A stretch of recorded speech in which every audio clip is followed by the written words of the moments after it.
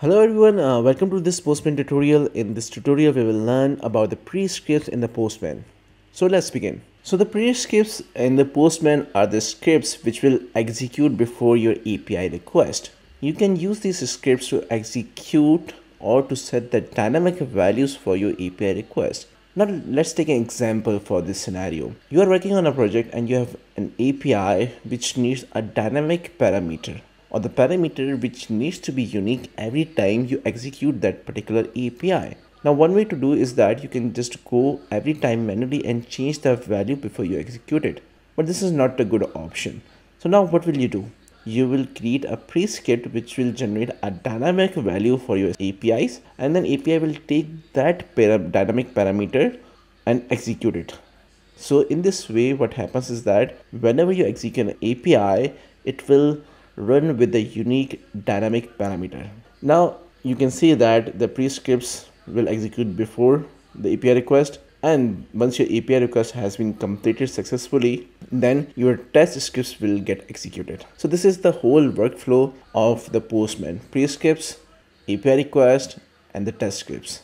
Now let's open the Postman and see this practically, how we can write a pre-script and how we can utilize the output of that script into the API request. Now what will we do in the Postman? So I have actually write down the steps so that you can understand the whole process for doing it. So first we need to open instantwebtools.net and we will copy a create passenger API. We will use that API here in the Postman first. Then what will we do is that we will write a pre-script which will set the environment variable. Once we will do that, we will generate a dynamic value for this particular request. After generating a dynamic value, we will use that dynamic value to our API request. So now open this URL, just copy this URL, open the browser, open this URL, click on the fake REST API. Here we need to find a create passenger API. This is the API. Copy the URL. Go back to the Postman. Click on new request. Provide the URL. Change the method to the post. Now what will we need is that we need a body for this request. Go back to the documentation and just click on this drop down arrow. Here is the body, sample body for this API request. Copy this one. Go back to the Postman. Go to the body section. Click on raw. Select JSON. Paste the body. And just click on the send. Now this API is correctly working here. Now assume that this API will take a dynamic or unique name every time when you execute this API. Okay, so what will we do is that we'll go to the pre-scripts. Okay, here you have to write pm dot environment dot, need to find a set method here. Here it is, and it will take two arguments here. The first will be the name of that variable. So I am saying it as passenger name. Okay. Then what I need is that I need a random value for this particular variable. Okay. So here in JavaScript, there is a very common and very good method which is called as a math.random. So write math dot and you will find a random here. Just scroll down a bit, or you can just type, you'll find it out, and close the brackets. Now this math.random will generate a random value. So first what we need to do is that we need to define the range for the random numbers. Okay, so what I will do is that I will multiply this by, let's suppose, 10,000. So now what it will do is that it will generate a random number here and set the value for the passenger name. Okay, now just click on the I button. Here you see that we don't have a passenger name variable and no value is being set here.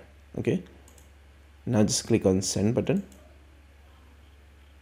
It got executed successfully, but there's no change in the name as of now. Just click on this I button again. Here you can see that now you have a passenger variable with some value. Now what I need to do is that I need a integer instead of this decimal or float value. Okay, so for that I need to parse this whole area. Okay, so what I will do is that I will close with the small brackets here and use parse integer.